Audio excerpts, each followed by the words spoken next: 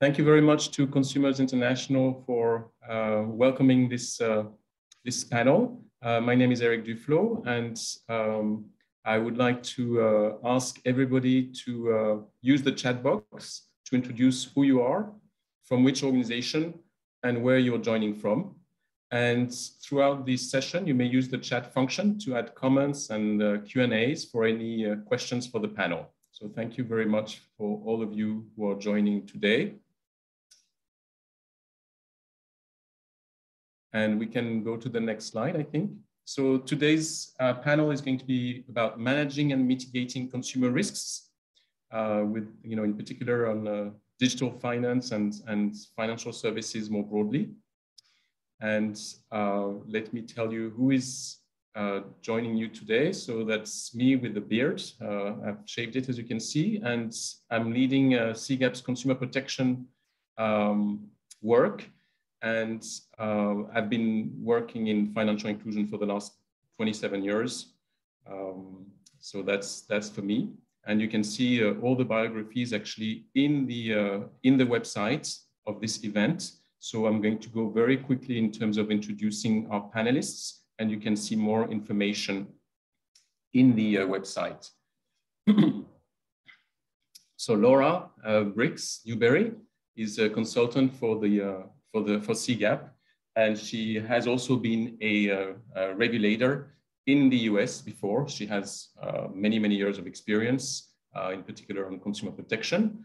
Majorie is also is currently an analyst, financial sector analyst with CGAP, and she has also been a regulator in Zambia, and she's doing terrific research at the moment that she will present soon. Mariela is the Deputy Superintendent of Market Conduct and Financial Inclusion in Peru. She has played numerous roles in Peru, but also on the international scene. She's a member of several organizations working on consumer protection. Juan Carlos is a senior financial sector specialist at CGAP, and he was also a supervisor in Peru. And Victorio is the founder and president of the consumer association, Naban Consumers, and he also was a regulator. So we have a panel here with people who care a lot about consumers, who care a lot about consumer associations, of course, and who all have been regulators in the past. So this is a fabulous panel. So before we go into the first part of our session, I would like to launch a poll. So I'm going to ask Ruby to launch this poll, and I'm going to ask you all a question. And the question is, what are the two most prevalent consumer risks in your country when it comes to digital financial services? Please choose two answers out of these. You can tick two boxes. What we mean here by digital financial services is all kinds of financial services that you can access in a digital way. For example, through a normal phone, a traditional phone, a smartphone, a computer, etc., etc. Anything that is digitally accessible. So whether it's savings, credit, insurance, payments, all these financial services are part of digital financial services. So what do you see as the two biggest risks in your country, where you come from? Frauds, weak transparency, lack of recourse mechanism, or misuse of personal data. Ruby, I don't know how many participants we have. Oh, we have 40 participants, 48 participants, I can see. So maybe when we have at least 20 votes, we can pull the results.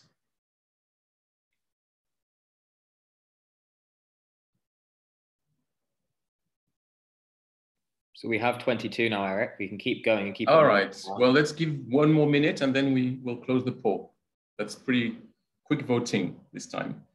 Sometimes it takes much longer, so that's great. And we never get 100% of votes, unfortunately.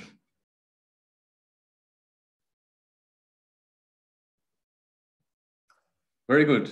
Let's pull up the results. on what people see in their countries?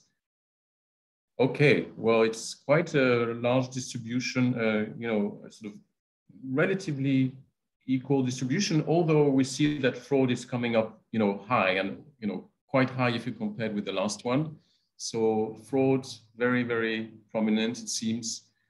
Transparency, second, lack of recourse mechanism, third, misuse of personal data. Very interesting. And I think this will resonate with what we're going to see soon. So without further ado, I'm going to ask Majorie, my colleague, to first focusing on telling us what is the problem in digital financial services when it comes to consumer protection. What are the problems? We want her to set the stage. So Majorie, please go on with your short presentation. And then we can engage after with the participants with questions and answers. Okay, thank you very much, Eric, for the introduction. Good morning, good afternoon, good evening, everyone. It's a pleasure to be here. So before I take you through the presentation, by the way, my presentation is about the evolving nature and scale of consumer risks in digital finance, and it is based on our recent global research that we conducted at CGAP. So before I take you through the presentation, let me just draw your attention to two stories that I heard recently. The first one happened here in America, to be precise, in California, where a woman lost $18,000. This happened, it was reported on Monday this week. And this was through a Zelle scam. So some people pronounce it as Zelle. So Zelle is an electronic payment service in America, which allows people to send and receive money electronically. Then the other story is about is one that a friend shared, a friend in Zambia who works for the Ministry of Finance. So he recently shared a story about marketeers in Zambia who don't want to receive payments via mobile money because they fear being swindled. So you look at these two stories. One is happening in a developed country, America. The other one happened in a developing country, which is Zambia. So it shows you that digital finance consumer risk can affect anyone, whether you're in a developed country or a developing one. But then what we need to realize is that for inexperienced digital finance consumers, and in most cases, these are found in developing countries, experiencing digital risks, digital consumer risks may have a devastating impact because they may cause direct financial loss and other harms as well, which may erode their trust and confidence in not just digital finance, but the formal financial sector as well. So I hope by the end of this short presentation, you'll be compelled enough to take proactive steps to mitigate consumer risks for digital finance users, especially the vulnerable ones, like the low-income women and people in the rural areas. So in terms of the presentation today, if we can go to the next slide, please. First of all, I'll talk about, I'll run you through the objectives of the research and of course, talk about the methodology that we used. And then I'll briefly share the key findings, including a few specific examples of the risks that we noted. I'll also briefly talk about the risks that affect vulnerable women, in particular, the low-income women. And then draw your attention to over-indebtedness of digital credit users, which is quite complex in the digital era. So in terms of the research objectives, as you can see, first of all, one of our objectives was to assess the quantitative evidence on whether there has been an increase or decrease in consumer risks in digital finance since 2015. But then you realize that for you to quantify something, you first of all need to understand. So that's we also, two other objectives relate to the nature of risks. So we wanted to identify if there were new risks that had emerged and also develop a consumer risk typology that is relevant to the evolution of the digital finance ecosystem. Because as you know, since 2015, there have been a lot of new digital finance products. Then in terms of the methodology, we started with a review of publications. We reviewed over 130 publications. Then we shared our initial findings with experts, global experts. Based on their feedback, we added more information to the paper and also read additional papers that we've incorporated. So we ended up with the product that you see over there. Moving on, let's move to the next slide, please. So now, before I take you to the research findings, allow me to just highlight this important piece of information. So as we talk about consumer risks in digital finance, we are not here to discourage you from promoting digital financial services, because we know that digital finance is very important. Digital finance has helped unbanked people to connect to the formal financial sector. For instance, if you look at sub-Saharan Africa, mobile money is the primary driver of financial inclusion. So we've highlighted a few examples of the benefits of digital finance. We see here that digital finance has actually helped low-income customers to borrow, to save, and also to receive remittances. And ultimately, this has helped to improve their resilience. And then if you go to our detailed slide deck, we'll share the link to the slide deck, or you can go to our website. You find that digital finance can also increase access to essential services such as education and even energy, access to electricity. So digital finance is very important. But then if we don't take proactive steps to mitigate the consumer risks for vulnerable digital finance users, all these benefits can be undermined. So consumer risks can also erode consumer trust in digital financial services, and of course, the formal financial sector as well. Now, let me take you through the research findings. If we can go to the next slide, please. I'll start with the nature of the risks that we identified. So remember, in our research objectives, we wanted to quantify these risks to see if the risks have increased or decreased, but we also wanted to look at the nature. So in terms of the findings, the nature of the risks, we identified 66 consumer risks, but these are not static. As we are speaking right now, we know that there could be new emerging risks as well. But we identified 66 risks, and for simplicity, we decided to categorize them into the 4 broad risk types that you see here. And of course, there are also 2 cross-cutting types. So the 4 types are, the first one is fraud. The second one are risks related to data misuse, as you can see. The third one relates to lack of transparency. And the fourth one has to do with inadequate redress mechanisms. Some people call them complaints handling systems. And then of course, the 2 cross-cutting types there are those that relate to agent issues, and the last one has to do with network downtime. So for the first type, you see the examples that we have here. There are issues such as mobile app fraud. Of course, there's SIM swap fraud. There are other issues that we haven't listed here. If you go to the comprehensive deck, you'll see all those. Then for the second risk type, you see examples such as algorithmic bias, of course, there are unfair practices. There are issues such as data breaches. And for the third one, here we see issues such as undisclosed fees. And when we look at inadequate redress mechanisms, there are examples such as complex and expensive complaints handling systems. Then for the cross-cutting types, as you know, for the agents are the bankers of the poor. So if you go to sub-Saharan Africa, for instance, and you're talking about mobile money, you can't mention mobile money minus talking about the agents. So there we've noted quite a number of risks, such as lack of agent liquidity and issues of agent fraud. And then for the last one, you see examples such as distributed denial of service attacks. These are the risks that relate to network downtime.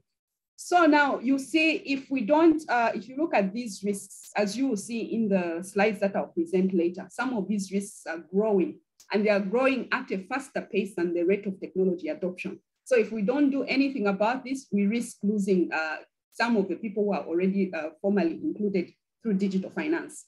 So now let's go to the next one, where we talk about, the next slide, please, where we talk about the scale of the risks in terms of the increase and the decrease in risk. So one thing I would like to draw your attention to the arrows. You see there are 2 different colors. So where we talk about, where we have red arrows, it means that we were able to find studies with quantitative information. And means that yes, the study mentioned increase or decrease in risk, but then the quantitative information was not available. And then where we say not applicable, it means that we did not find quantitative information and we could not make that conclusion. So you see that for the first 2 risk types, that's fraud and data misuse, at the global, region, and country level, the reports indicated that there was overall increase in the risks.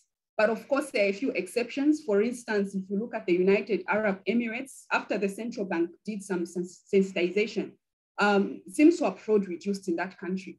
And then if you look at lack of transparency, you see the orange there, it means that we found anecdotal evidence that the risks increased overall at the global and regional levels, but then at the country level, the information was inconclusive.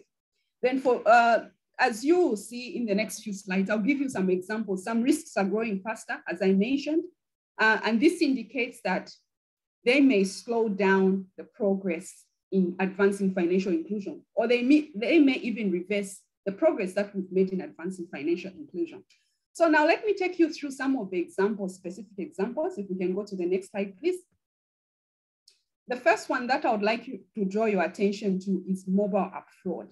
So this one is quite concerning because mobile app fraud is rising faster than mobile app usage. It is concerning because we've noted that most DFS providers are using mobile applications to offer their digital products. But based on data, as you can see from the Outseers Fraud and Payments reports, we see that between 2016 and 2020, the share of fraudulent transactions through mobile apps more than doubled. But then if you look at the share of transactions conducted via the mobile apps, this grew by 34%. In addition, there is a study that was conducted in 2020. It involved 71 countries. It also indicated that the scale and scope of fraudulent and predatory finance mobile apps increased, and especially during the COVID-19 pandemic. It is also important to note that mobile app fraud is prevalent in populous countries. So for instance, if you look at Asia, we're talking of India. If you go to Africa, we're talking of Nigeria. And then if you go to South America, we are talking of Brazil. So this is really concerning. Then let me take you to the second example. The second example also has to do with fraud. If we can move to the next slide, please. So the next one is about SIM swap fraud. So SIM swap fraud is also concerning because we know that low-income customers are actually accessing financial services through their mobile phones. They're using SIM cards. And according to the GSMA, while SIM swap fraud is a global phenomenon, it's frequently observed in developing countries. Unfortunately, we could not find adequate quantitative evidence to assess the global and regional trends. But then you look at this example, we got the example of South Africa, where data from the banking industry was available. So in South Africa, we found that between 2017 and 2020, SIM swap frauds increased by over 200%. And then you will see that the mobile cellular subscribers went up by just 8.4%. Then it is also important to note that the mobile channel accounted for more than 90% of the SIM swap fraud incidents that happened in South Africa. So this is also really concerning. So let me take you to the last example. The last example has to do with the issue of data misuse. So we'll just highlight one example that has to do with data breaches. If we can go to the next slide. So for data breaches, we found that between 2017 and 2020, data breaches recorded an annual average increase of 80%, while the annual increase in data created was 38%. This is also concerning because we see, again, according to IBM, that the average time to identify and contain a data breach has increased between 2017 and 2021. So in 2021, this went to 287 days. Whilst in 2017, it was at 257 days. So let me now take you through some of the risks that affect vulnerable customers. And for this one, we've just picked one. If we can go to the next slide, please, we'll talk about low-income women. So for the purpose of this research, the way we've defined vulnerable customers, we're looking at low-income people who are not able to access financial services, or those who are less served by the formal financial service providers. So in this case, we'll just give one example, the low-income women. So for low-income women, what we found is that women experience most of the risks more than men. And this is mainly because they have lower digital and financial literacy skills. So we see, if we can go to the next slide, please. In the next slide here, you see these are some of the examples of the risks that women experience. So I'll just talk about 2 or 3. So for instance, according to evidence from China, women are more likely to suffer losses in a Ponzi scheme. Then we also see evidence from Ghana as it relates to agents. Women are more likely to suffer misconduct as they deal with agents. But then there's something interesting about the Ghana study, because in that study, they also found that female agents are the ones who are more likely to defraud female customers. Because I know some people advocating that we should have more female customers to serve female clients. So this is really surprising, but anyway, we just found one example. So maybe it's worth researching further in other countries if this is true. So last but not the least, let's talk about over-indebtedness, which has also become quite complex in the digital era. If we can move to the next slide, please. So over-indebtedness is becoming more complex. We know that even in traditional finance, this is an issue, but for digital credit, it's more concerning because digital credit is fast. And if you look at the loans that are given, they are quite small. So if we can go to the next slide, we look at the example of Kenya. So in Kenya, for instance, we see in the case of Kenya, we've come to a conclusion that digital lenders are more likely to fuel unhealthy borrowing that results in higher default rates. So in this case, you see, for instance, digital borrowers defaulted at a rate of 21% of the digital borrowers defaulted.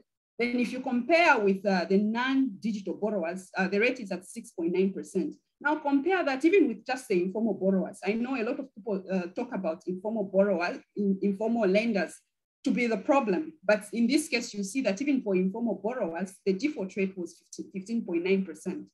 So we see that actually consumers who use mobile apps are more likely to default. So mobile credit provided through mobile apps is actually more dangerous or more concerning. Then the other point to note here is that most of these loans are actually very small. So in the case of Kenya, you see that almost 50% of the digital borrowers had outstanding balances of less than $10. So in the last slide, I'll just show you, if we can go to the last slide, as we talk about over-indebtedness. So within our framework, if you look at the last slide, we are saying that digital credit consumers face multiple risks that we've identified in our framework. So you see, for instance, when a desperate digital borrower uses a fraudulent lending app, they may be compelled to provide more data. So that's a data misuse issue than what is necessary. And once that data is provided, the lender, or in most cases, the agent engaged by the lender, will start calling the borrower repeatedly in case they fail to pay on time. Or in extreme cases, they actually access the address book and they'll start calling the borrower's close friends, in some cases relatives as well, which is a breach of trust. In extreme cases, as was the case in China in 2016, young female students were forced to share nude photos as collateral if they failed to repay the loans.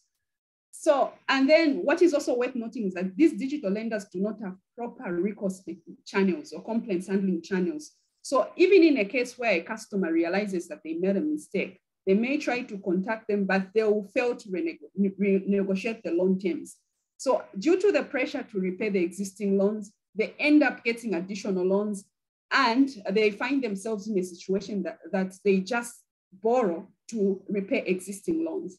And this leads to negative coping mechanisms such as skipping meals. In some cases, people pull their children out of school. In extreme situations, as we heard reports in India, people committed suicide. So these are really concerning issues. So one point I would like you to take away from this discussion or from this presentation is that digital consumer risks are growing and they're growing really fast. If we don't do anything about these risks, if we don't mitigate them, we may end up slowing down the progress or even reversing the progress that we've made in financial inclusion. So at this stage, I'll hand back to Eric. Thank you very much for your attention. Thank you, Majorie. You're just 1 minute over, so that's perfect to get the gold medal for giving us an enormous amount of information in a limited amount of time. Thank you so much, Majorie.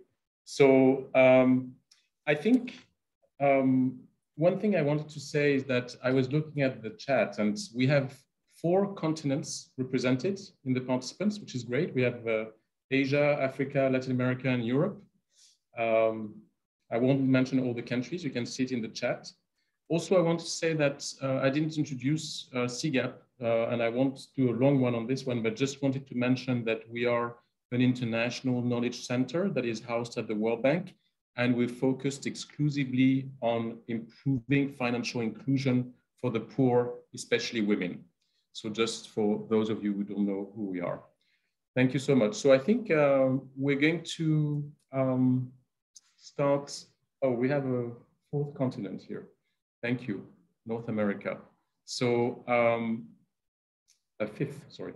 So now let's move to the questions. We have a few minutes. We have a few minutes for questions from the audience. So I invite you to ask your question to Majorie in the chat, on this landscape of digital finance consumer risks?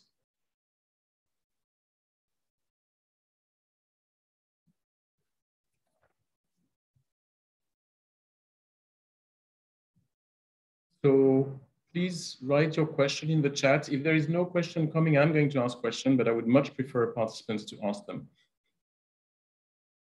So please write your questions in the chat. I have one question for you, Majorie. You've told us about the specific risks for women. Can you say anything about the rural poor? Do we have, information from the research on that front? Okay, thank you very much for that question, Eric. So in terms of the vulnerable segments, like I said, we looked at two groups specifically, the low-income women and the rural areas. So what we found for the rural areas, the risks they face are similar to women. But then the challenging part is that we could not find enough disaggregated data. So you can see that even in the case of women, we've not assessed the evolution of the risks. We just identified the issues. So for the rural areas, another issue that we found is that in most countries, most developing countries, actually people are not using digital finance. Cash is still king. So we found a few studies that talked about the issues, but those were very few. So women and rural populations face similar risks. And what amplifies the risk for the rural populations, just like for the women, it's the issue of having low financial and digital skills. So if you go to the rural areas, it's even worse for rural women. So if you're a woman and then you also live in a rural area, that is actually more challenging because even the financial service providers, there are fewer financial service providers in rural areas. So for instance, even agents in most cases are found in the urban and peri-urban areas. So those are some of the issues that we highlighted. So now we're getting a flow of questions, Majorie. So you have to be very concise so that we can deal with all of them. The first one is a question from Gopal Ratnam. His question was, why is digital consumers more likely to default? I think this is referring to the digital credits. Why are digital consumers more likely to default, Majorie? Okay, thank you for that question. So what we found, according to the evidence that we've gathered in several countries, so if you look at East Africa and of course even in Asia, you look at India, one of the issues is the lack of transparency. And actually, according to research that we conducted earlier on at CGAP, we conducted research in Kenya and in Tanzania.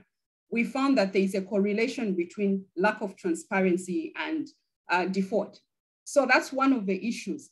So if you look at digital credit, this is credit which is dispersed within minutes, like maybe even within a minute or 2 minutes, someone is able to get a loan. So in most cases, if people are desperate, they don't get to read the terms and conditions, and they end up getting very expensive loans. So based on our recent research, again in India, we found that in some cases, the loans at interest rates as high as 1,200%.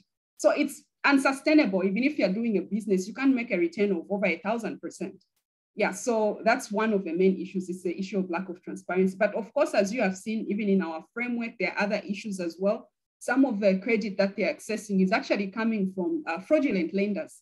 So those are more likely to put pressure on customers. And in some cases, if a system is down, as you saw within our framework, people may try to repay. They think that the payment has gone through, but if a system is down, maybe it hasn't, and they just realize that they defaulted on the loan. So those are some of the issues. If you want to learn more, maybe you can read our comprehensive deck. We'll share the link in the chat. So thank you. Very good. There are more questions coming. So are the online site operators presenting as largely domestic or as international businesses? So have you found that, I'm interpreting this question, but I hope I'm interpreting it well, is are the operators mostly domestic or international in the research? Are you referring to digital lenders, yes, or just DFS? Okay, in general.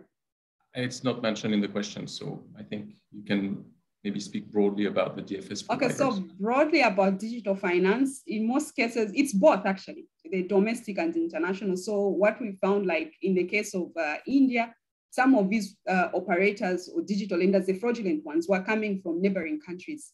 yeah, so it's both the domestic and international. Very good. There's another question. In DFS, transfers move from one customer to another. Why is it difficult for providers to trace fraudulent transfers? That's not an easy one. Okay, the providers would be in a better place to answer that question. Yeah. But what we've noted from the research again is that the risks are becoming more complex. So if you take, for instance, you talk about social engineering. In the past, people would just talk about phishing. Phishing, which is like, it's fraud through your computer. But in recent times now, we've seen people coming up with things like phishing, where people start calling you, like the example that I gave in the case of that woman in California. People started calling her and they sounded like they were genuine people from the bank. They even sent her messages. The messages look so genuine. So it's because the risks have become more complex. So like I indicated again in the research, even the time to pick up some of these issues has also increased by 30 days. If you compare in 2017, as I said, institutions were taking 257 days to pick up the issues, but it's now taking 287 days. So it's the issue of complexity. But I wish maybe a service provider would be in a better place to answer the question. Yeah. Very good. So we have one last question, but which I'm not sure we will be able to answer it because it's quite a comprehensive one. So thanks for Ken and Felicia for your questions. Antonino was asking, do you think that DFS is prompting the need to look at over-indebtedness as a cross-border issue? And if a consumer needs to use relief mechanisms for their debt, judges and administrative authorities should look wider and include those debts from abroad to set the debt ease. And if so, how it can be done amid regulation that is not considering, generally the situation. So I think it's the notion of, I think you've seen some of this cross-border debt, but it's very complex. Any thought on this before we conclude? Yeah, that's a very Majorie? complex issue. So yesterday, there was another session for those who tuned in where they were talking about over-indebtedness. There was a session yesterday. So it has to do with, yes, of course, we can look at cross-border issues, but even domestically, what are we doing about the regulatory environment? So we've noted in some countries, they've developed legal frameworks to deal with such issues, but they are not adequate. Where is the enforcement? So it's actually quite complex if we take it across the border. I'll end here for now. I hope thank you very much. I think we're going to stop here and move to the next section, the second section of this panel, which is going to be about presenting innovative solutions and collaboration across stakeholders. So let us first go through, Ruby, if you can pull up the poll, please. We're going to do a poll. So the question is, what do you think are the best 2 ways for your organizations to mitigate the DFS consumer risks that Majorie has just presented very nicely? And you can check 2 boxes here.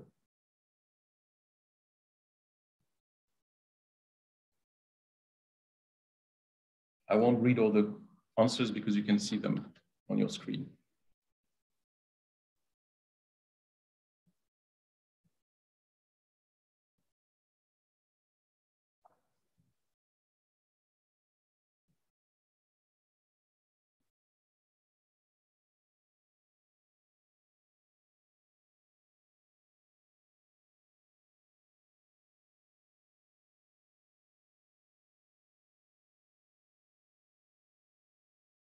Okay, when we're over 22, over 22, we can, how many do we have, Ruby or Matthew?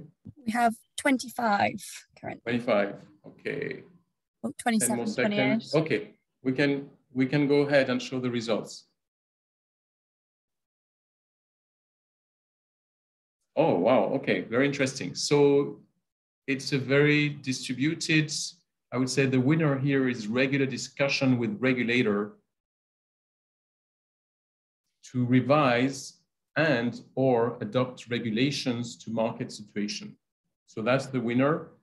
The peer learning is not so high, surprisingly, to my surprise, I have to say, because I've seen some really excellent work done on the peer learning among consumer associations.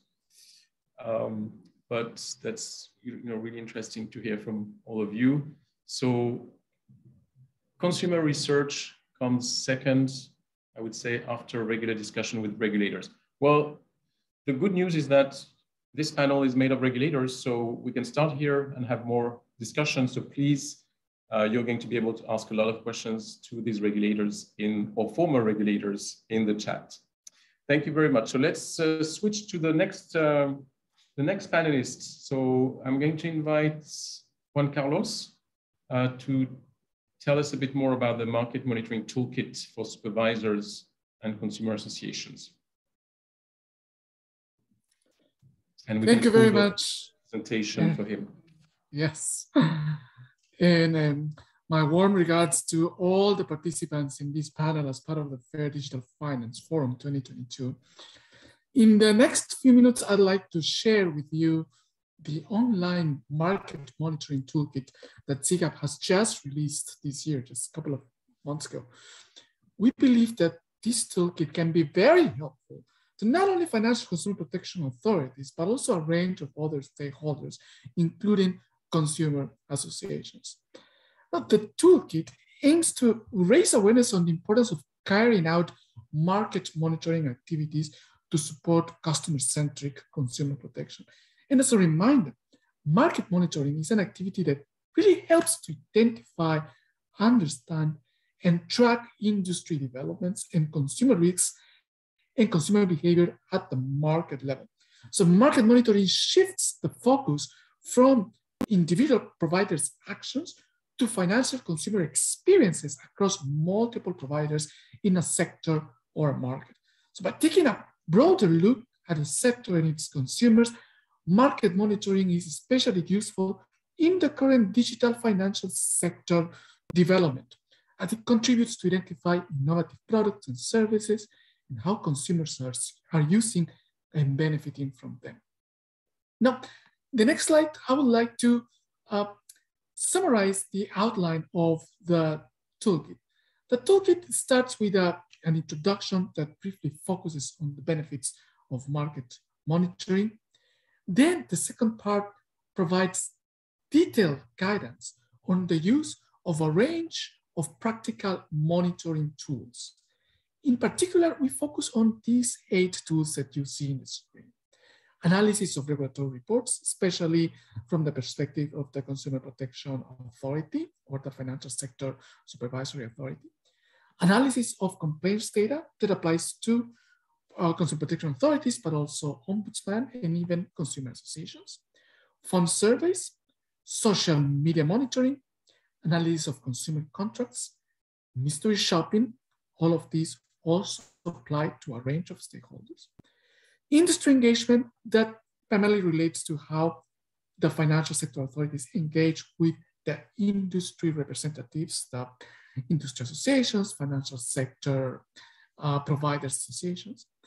And then thematic reviews, which particularly relate to how the financial sector authorities look at a range of issues in the market, but can also be applied by consumer associations that can look at specific topics from a market perspective. So the guidance of how to implement each of these tools is included in different pages of the market monitoring toolkit. And I'll later on show you an example of how you can look at these tools within the toolkit. The next section of the toolkit is the country cases. Here we illustrate how the tools have been implemented in a specific context. Right now we have 6 country cases from a range of markets, including Kenya, Tanzania, also Ireland, Portugal, and other countries. And each one illustrates a different kind of tool and goes into detail of how they were implemented in each country. And I'll also show you in more detail how we do this. A fourth section focuses more on the practical actions that supervisors can take to incorporate and apply and adopt these tools, including how they can actually position market monitoring as part of their supervisory activities. We also have a section on how other stakeholders, such as consumer associations, can incorporate and play a role in supporting the adoption of market monitoring tools to capture, analyze, and publish information on market monitoring issues to the market. Then we also have a section on further resources. And I think this is also a useful section for consumer associations. Here, we include a set of frequently asked questions around what is market monitoring, how market monitoring fits a range of different types of activities, how different players can play a role in contributing to market monitoring, what are the benefits of market monitoring, etc. We also have a section of frequently asked questions around subtech, or the use of technology to support gathering data on market monitoring. We have a section also to illustrate what standard setters and other global bodies say on the importance of market monitoring, which can help consumer advocacy groups to promote the use of market monitoring in a country. This can give you more tools on why authorities can really implement and promote the use of market monitoring tools within a jurisdiction. So now I would like to share with you actually how you can take better use of the toolkit. So I would like to go over and share my screen right now and show you the specific toolkit. Let's see. I believe you can share, you can see now. And you have 3 minutes, Juan Carlos. Yes, so quickly, just this gives you a flavor of how the toolkit is presented in our website. First, you have an introduction that primarily shows the benefits of the market monitoring activities. Then you have this important part, the section of the market monitoring tools, where you can look at the different objectives for market monitoring and then identify which tool fits better each objective. And then you can go deeper into the different tools. We have 8 tools right now. We are thinking of expanding the number of tools in the future, but right now you can choose among 8 tools. For example, in phone surveys, you have those different sections. You can see the benefits of and opportunities of using a phone survey. You can go in more detail about the characteristics of this phone survey tool. You also have, for each tool, these different steps on how you can implement this specific tool, and go in more detail about each of these steps. And then each of the tool sections also have a reflection on the limitations of the tool and the challenges of implementing this tool.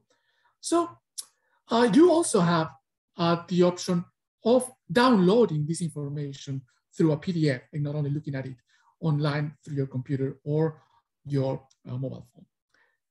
And then you have the option of going deeper into the different country cases. And as you can see, we have different ways of looking at each of the country cases. And then click on each country case, and you can see for each country case, both background, purposes, and incentives of why the tool was implemented in a specific country, and more specific details around the methodology, the data ecosystem for implementing that specific tool, the type of requirements for implementing that tool, what would be reference aspects of vendor selection and cost.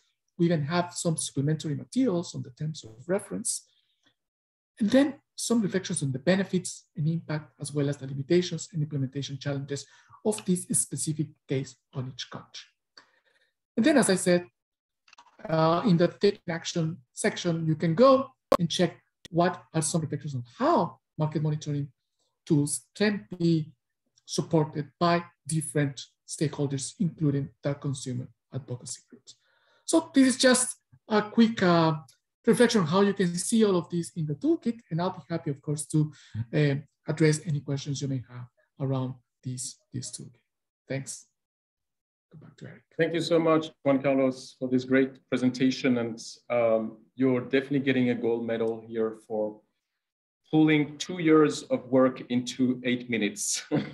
So, and if any participants have some, questions here or even after, you can contact, Juan Carlos. He will be delighted to have a one-on-one to explain to you, more about the tool. So we're going to move to Victorio now, who is extremely kind to speak today, because you can imagine how late it is in the Philippines. So thank you so much, Victorio. And we're going to ask you to share your experience in the Philippines as a consumer protection advocate yourself, leading a major consumer association. Thank you, Victorio. Thank you very much. Thank you very much. And it depends on where we are at the moment. I can greet you good morning, good afternoon, or good evening. I can greet you also good early morning in the Philippines. Anyway,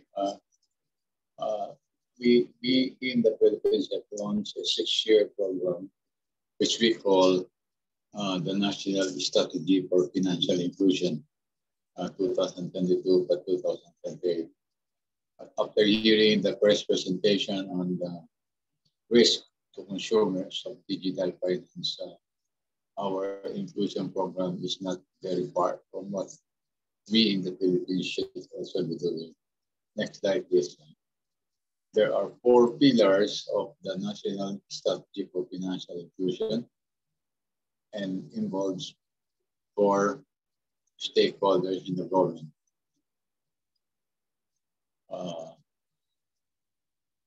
Can you go to the 4? These are the government, the consumer groups, the consumers themselves, and the private business. You will see in this particular circle, the financial inclusion program will deal on financial capable and empowered consumers, improve financial health and resiliency, reduce disparities in financial inclusion, and increase access to finance by MSMEs, including startups and small businesses. Next slide, please. There you are. These are the 4 pillars of what we propose to do over the next 6 years. And you will see in items 2 and 3, this is where our consumer association was invited to be a member of a working group whose task for the next 6 years is to strengthen financial education and consumer protection and enhance access to risk protection and social safety nets. So the first 2 speakers talk about risk and basically risk to consumers. In the Philippines, we will address that risk through a strengthened financial education and consumer protection and enhancing access to risk protection and social safety nets. The organizational structure of the working group is multi-sectoral, including not only government regulators, not only the central bank, but other government agencies and also business sectors. But more important, I would like to emphasize this, the greater role given to consumer associations in this particular financial education and consumer protection agency. Next slide, please.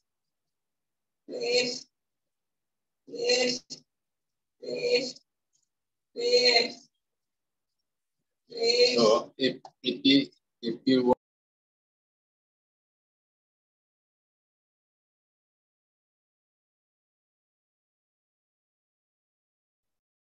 Mute, Victorio.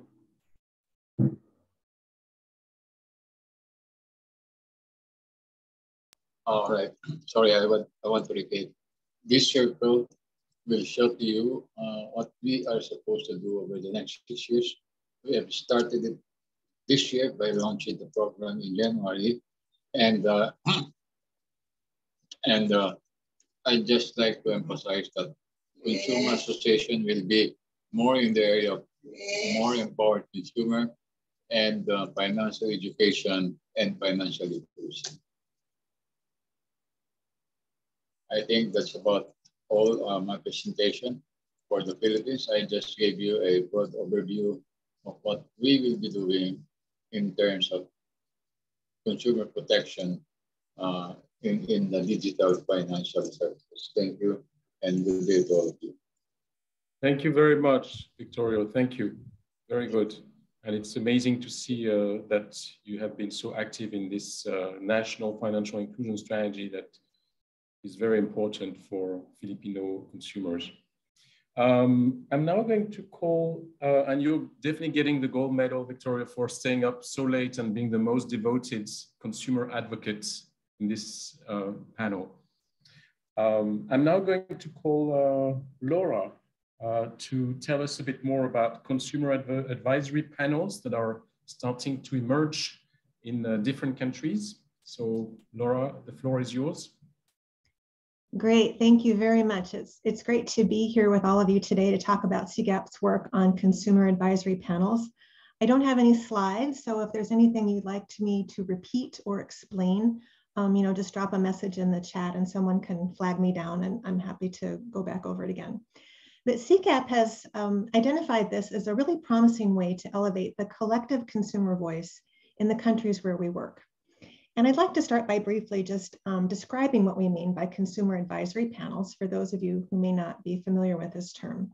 So what this is, it's a group of consumer experts. We have consumer associations, legal aid, academia, government, sometimes responsible providers, and the media will participate. And they convene on a regular basis with the regulator to exchange information and to discuss emerging consumer risks in financial services. So there's some really great benefits to this kind of an engagement. It serves as a bridge between authorities and consumer advocates that ensures a steady flow of information in both directions. And this is really critical in a fast-moving field like digital finance. Majorie covered a large number of risks. I mean, it really makes my head spin to think of all of the different issues and challenges that are there. So, having this consistent engagement is really, really helpful to stay on top of these. It also allows regulators and supervisors to hear from consumers they wouldn't normally hear from.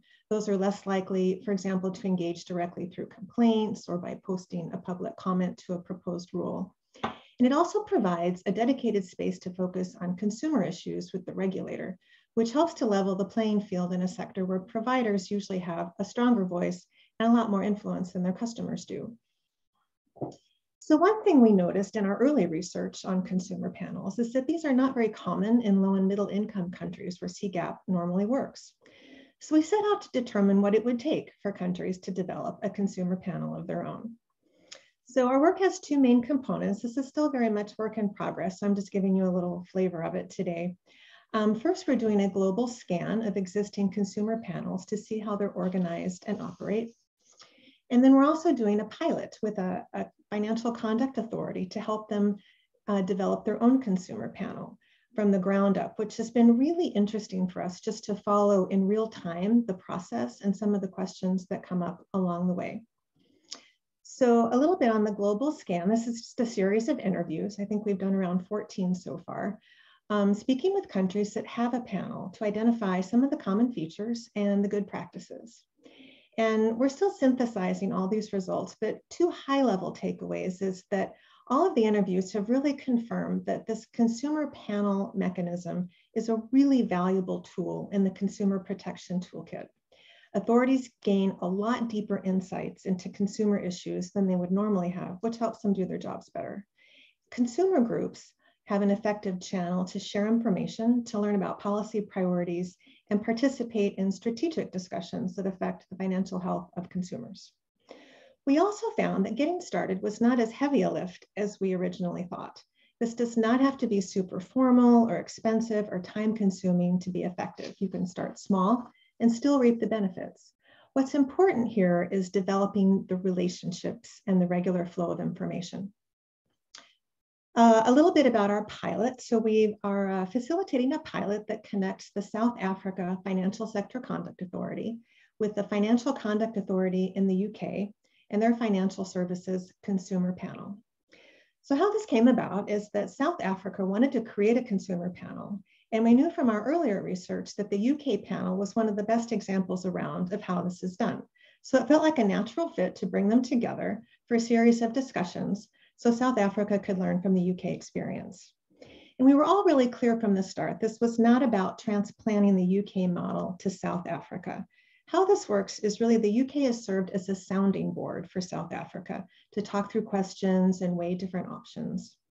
CGAP also supported a formal stakeholder analysis to help South Africa better understand the consumer landscape and looking at just the relative interest, influence, and capacity of different consumer groups.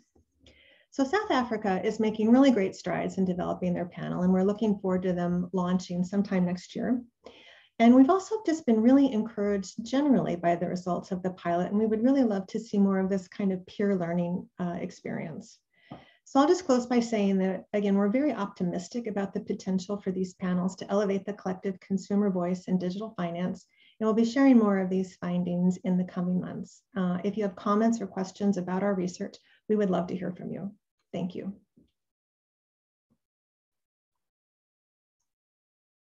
Very good. Thank you. Thank you so much, Laura. And you're also getting a gold medal, of course, for presenting without PowerPoint in a very concise and clear way. So thank you very much.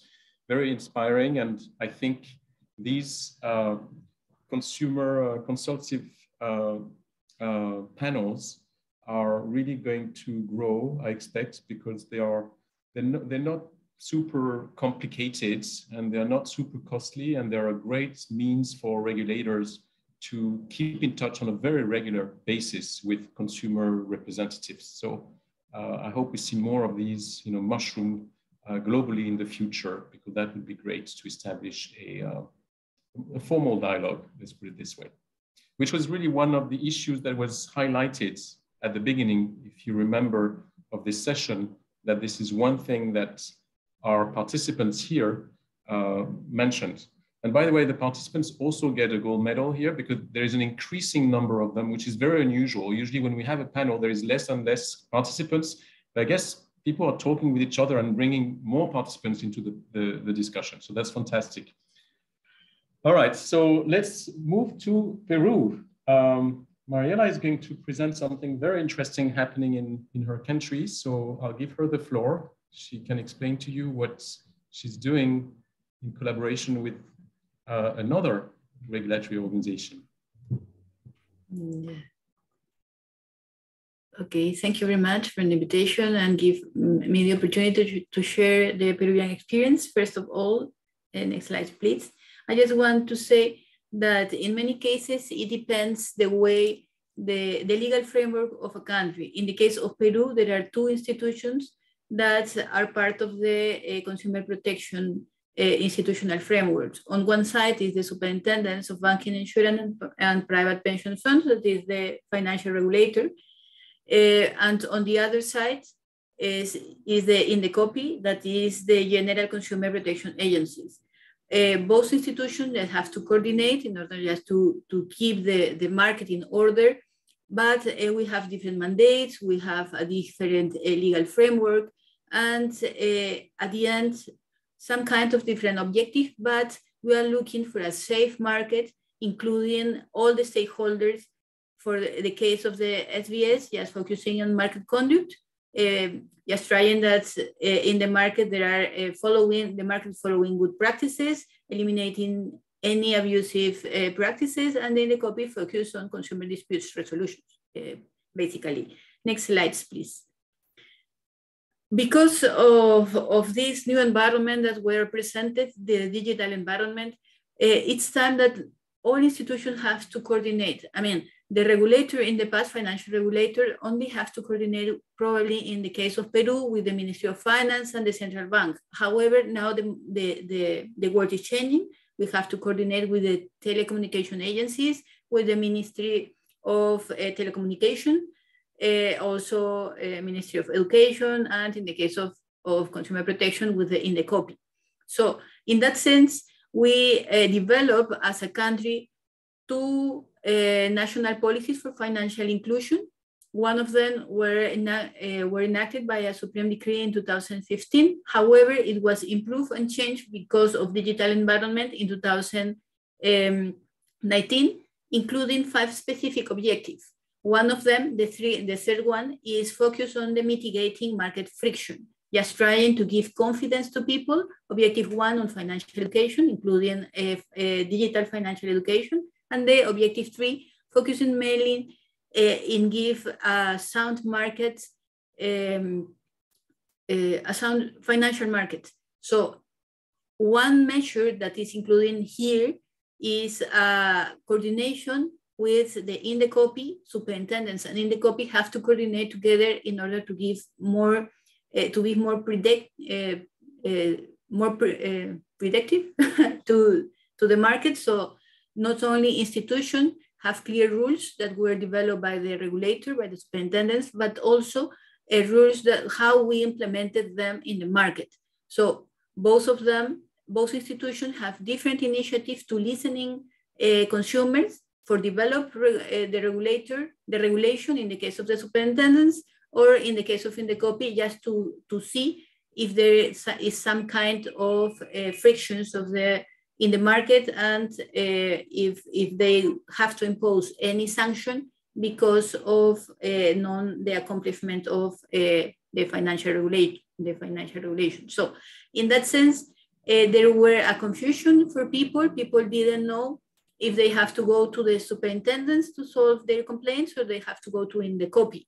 So and it just affects the confidence on the system as a whole. So in that sense, next slide, please. We just sit together and analyze how can we improve the way we were working in the past. The superintendents receive different sources, or have different sources of information. Financial entities report to us monthly, quarterly, or even though daily information about their complaints, the products, the number of clients, etc. But we also receive information from INDECOPI, however, in a structure that is very complicated to be analyzed by the superintendents, because we use different terms, we use different interpretations also of the different norms. So it was very, very complicated to work with this information.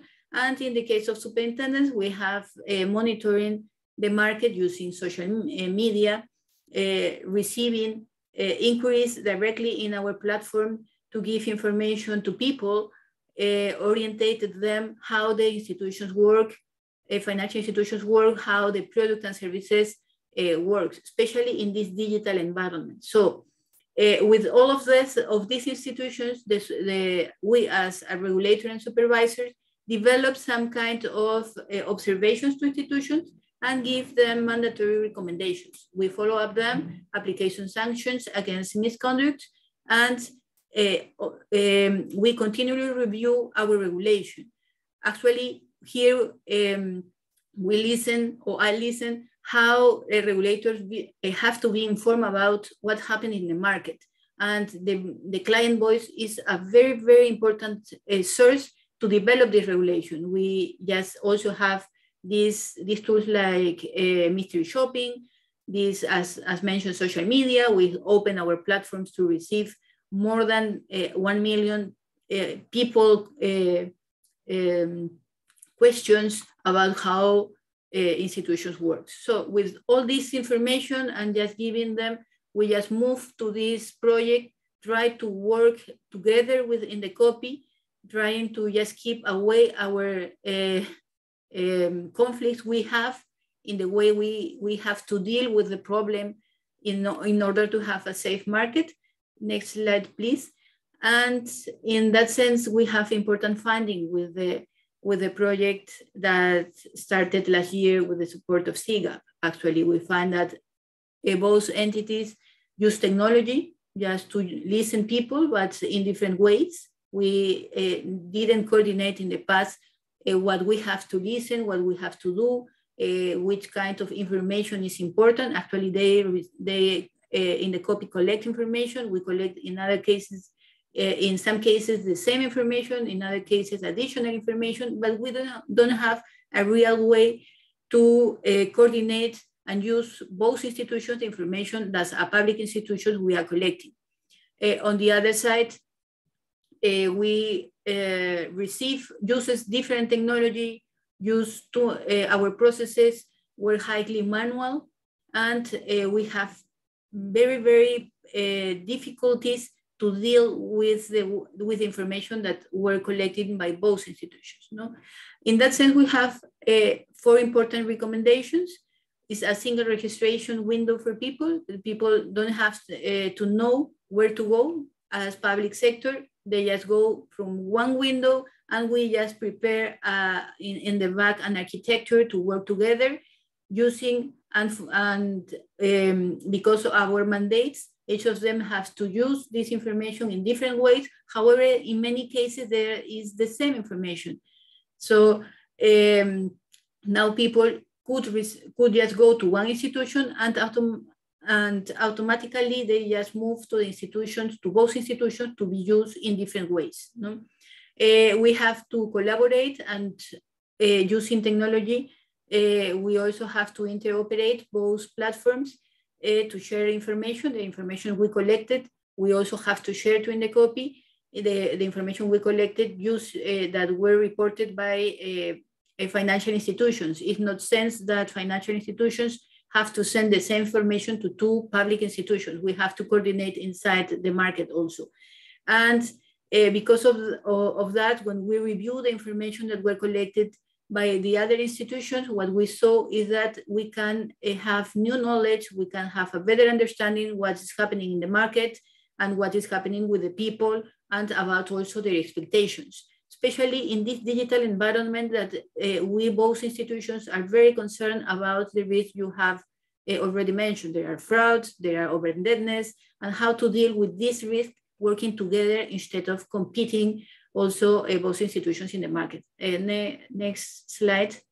And finally, just to say, we are working on this big project, trying to have this window capture information of different channels, but at this time working together. And the next steps is mainly this year we plan to build the architecture, the data architecture we need to interoperate or do an interoperability assessment, both institutions, so that next year we can just develop and implement the project that we consider is very important.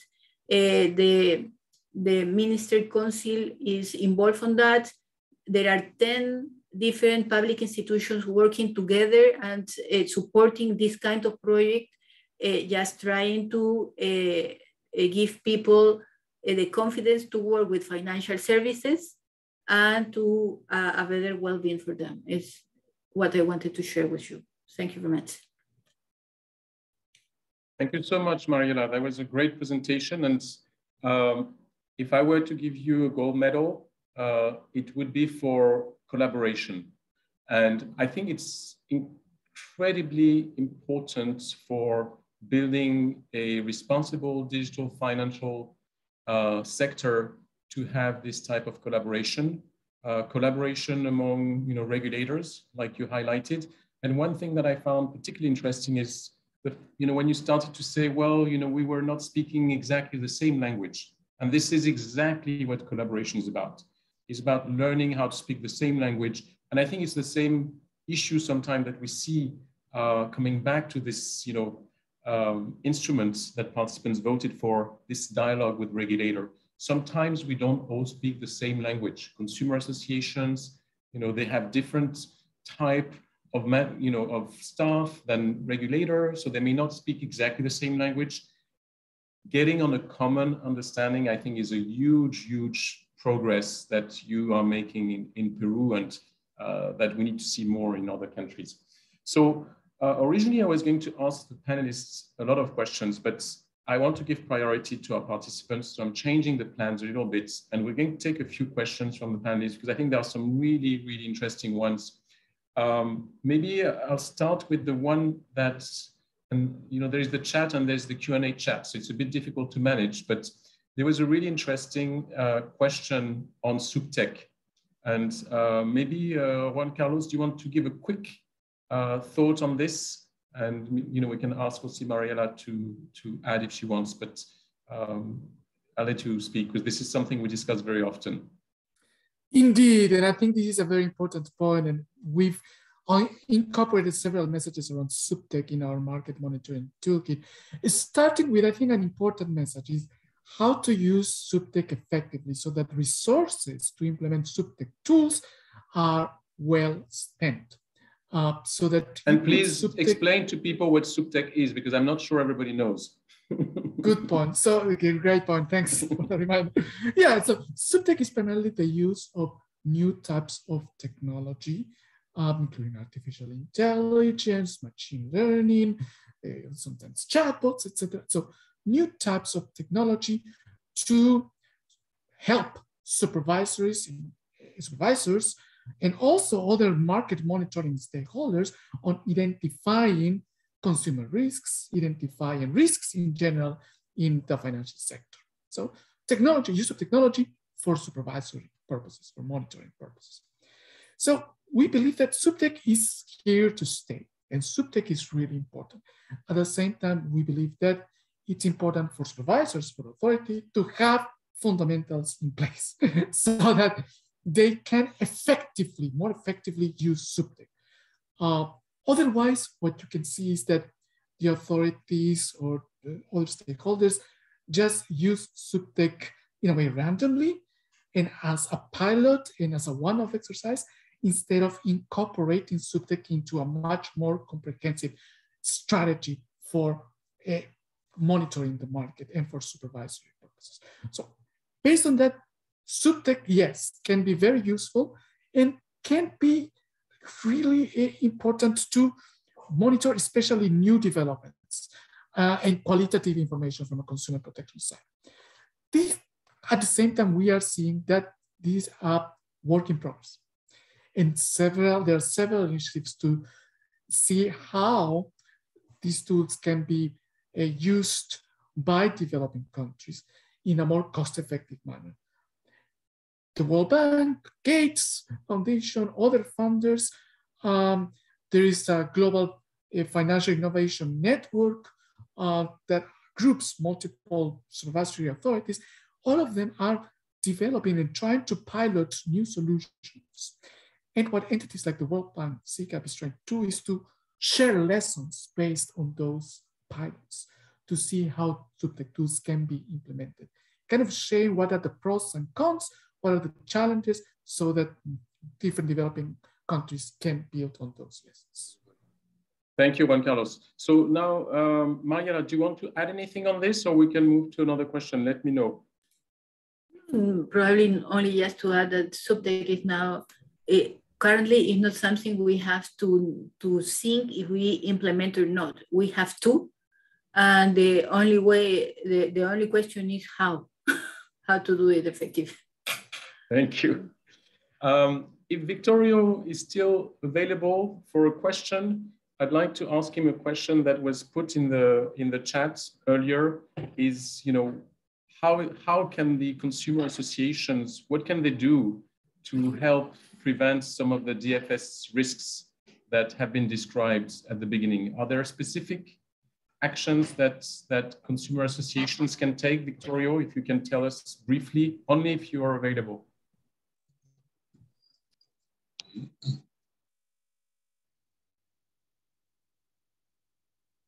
Can I answer the question now? Yes, please go ahead.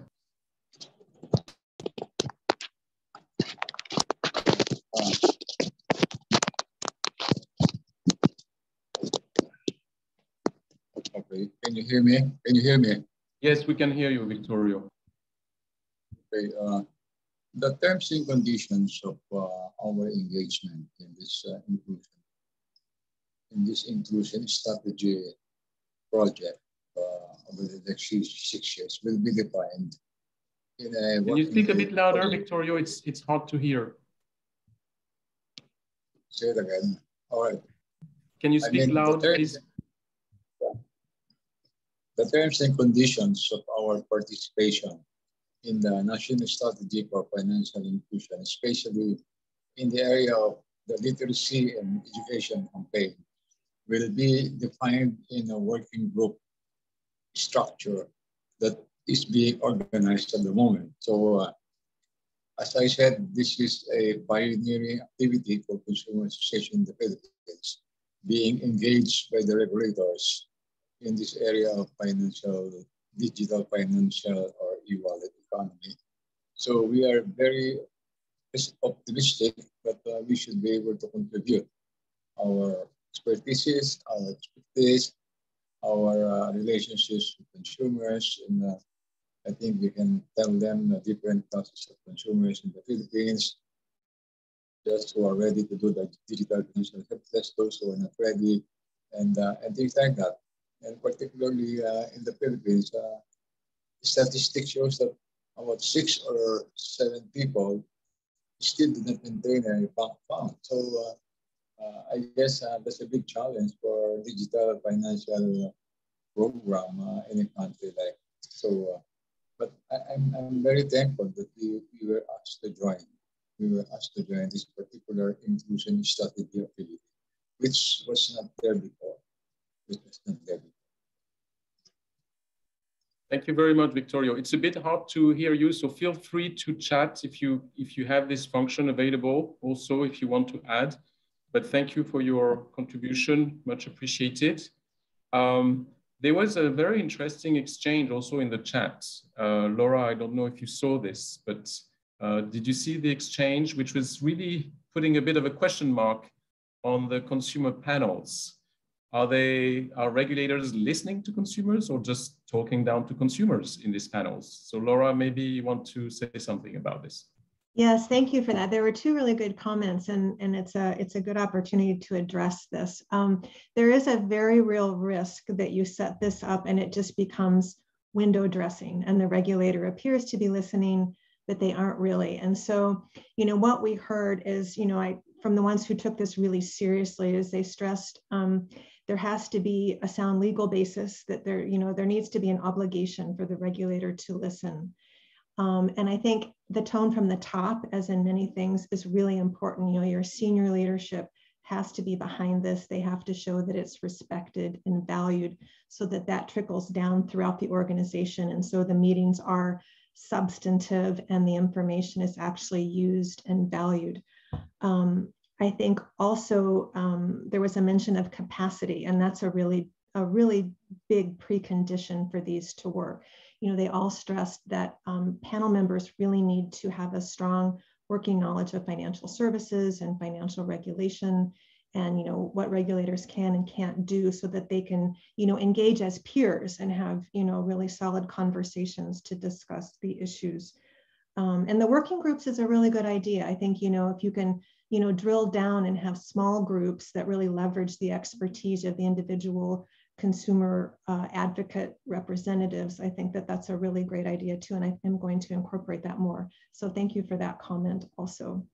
So I hope that answers the question. Very good, yeah, I think so. And I think as we continue this research on consumer panels, I think we should also look at the Korea example more closely. Sounds like a really interesting case. Canada, I know we have looked at closely already. But it's really good. Thank you so much. Yeah, maybe just, I have one more question for Mariela. What are the conditions for making this collaboration work between your 2 regulatory agencies, Mariela? Do you think there are like very critical conditions for this collaboration to work that you have already identified, or is it too early to draw conclusions? Sorry. I mean, it's still early. However, I think because of this digital environment, things are moving very fast, and the risks are affecting people in that way also very fast. So we have also to coordinate and use technology both, because we cannot continue working on a traditional way. We have to work together, and we have tried to catch up the market.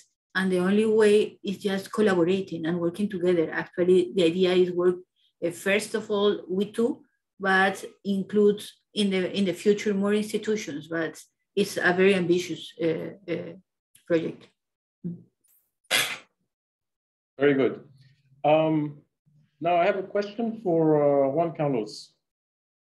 How do we choose the tools that fit, our specific needs? Like in particular, we have a lot of consumer associations and consumer advocates in the participants. So how do you choose the tools? Are there tools that work better than others for consumer associations from your perspective? Yes, definitely. And I think in the end, it depends, I think, on a couple of key factors. On the one hand, understanding which are the objectives that consumer organizations would like to have, which are the capacities of the consumer organization, in which stage of development they are. And this also helps because their capacity and then resources can be very important determinants of what types of tools they can use. And at one part in our taking action section of the toolkit, we have an interesting graph that indicates which types of tools fit the different, how much of resources and money would demand the implementation of different types of tools. And I think if a consumer organization has certain types of budget available and certain type of staff available, they can see what of these tools are more reachable in terms of their capacities. And another table that I showed is also important in terms of your objectives and the different tools.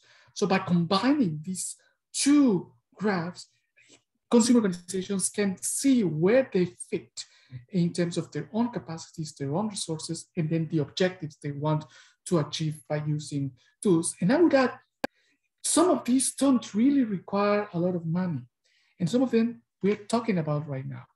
In terms of building your capacity to talk about financial services, consumer issues, it requires building your team, strengthening your team, so that then you as consumer organization can raise your voice, share concerns, share insights with a consumer authority, develop some internal reports, develop some reports that you can produce with your team on what issues you're observing in the market, what issues you are listening from your consumers. And then you can do a brief report on those consumer insights that might not require a lot of resources and data, but that can help you really gather consumer insights, direct consumer insights that the authority would not be able to observe directly. So make sure that you build on your own strengths and the capacity that you already have in place. Okay, I have one question for Mariela. That's my own question that I'm thinking of now, because you're currently, all the other panelists are former regulators, but you're currently a regulator. So, I'm very interested, as you've noticed, about this collaboration between not only regulators, but also consumer associations and regulators. We have a lot of consumer advocates on this, in this group of participants. So what would be some of your advice, Mariela, in terms of how to create a better, dialogue between regulators and consumer associations? Do you have any specific experience, and where you think you have some recommendation from your sides, both for regulators and for consumer associations, on how to better engage with each other? Okay, this is a very difficult question. Sorry, I should have warned you.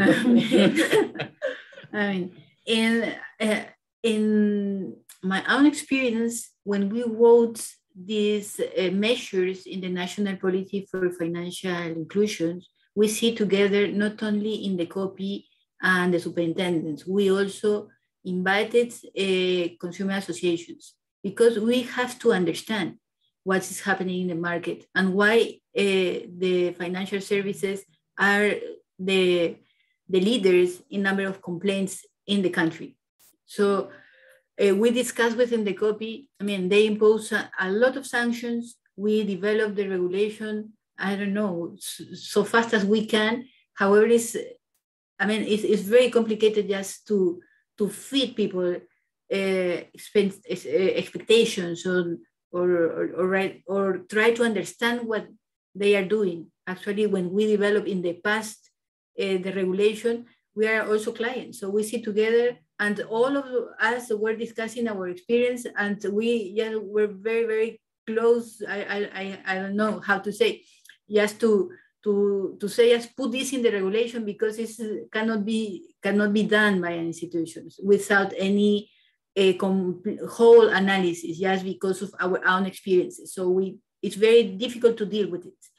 So we just eliminated this risk, or trying to eliminate this. I think all of our consumer or market conduct regulation is supported by different diagnoses and assessments, just trying to eliminate the sense of just one person that is the one that's signing the regulation. But what I can say is that it's important to listen people. And it's important that regulators try to understand people and try to speak in a simple way, because a consumer regulation or market conduct regulation is also complicated, because is to regulate institutions that speak the same language as a regulator. But when we sit together in the copy, we start to have problems because we speak different language and we have different understanding of everything we write. So we have to sit together. It's not other way, trying to understand what we were looking for. And because when I think who have to be closer to consumers, probably the General Consumer Protection Agency in the case of Peru, because of our legal framework. And the regulator must be close within the copy. Otherwise, we cannot understand what's happening in the market, and we cannot correct anything.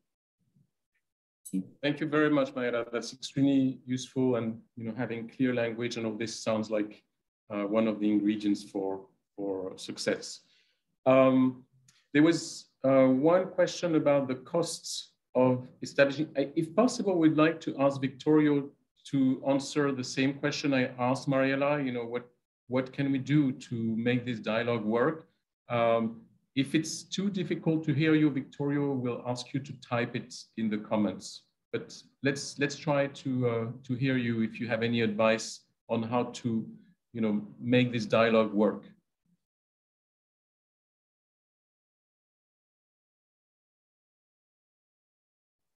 Okay, so I think we'll let you put it in the chat, and I'll ask the last question to Laura. So Laura, I think there was a question from Antonino, a bit related to the one, Juan Carlos addressed in terms of the costs. So we all know that consumer associations don't have very deep pockets.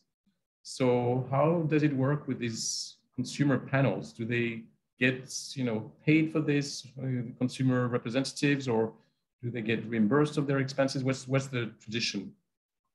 Yeah, it varies in part by how much time is required for a participant. There are some where there's a really deep time commitment, so it's more like a paid board position. And so there's, a stipend that's sort of a significant amount. In most cases, travel is always covered, although during COVID, the meetings were almost always virtual. So that went away. And then there's usually a small honorarium. I was told that, and of course, we mostly spoke with high income countries. And so, this is very different. And this is something we need to go deeper in for low and middle income countries, that the money really wasn't a driver, that, it was the ability to participate that was really what was attractive to members. But there does need to be a recognition that, it is time away, especially for people who are attending as individuals. And there also is a need for research. You know, we notice that not very many put money behind research, which is a really important need. And so, you know, this could be another area where additional funding would be helpful to support consumer association research budgets. So, great. Well, we're reaching 29 and we have 1 minute left. So I'd like to thank these amazing panelists for this great work, and also all the participants for all their questions. And last but not least, the impeccable organization by Consumers International, who is a very important partner for CGAP and all of you. So thank you so much, and we'll stay in touch and hopefully help build a world with better consumer protection for digital finance. Thank you so much, and have a lovely evening, day, or morning. Bye-bye.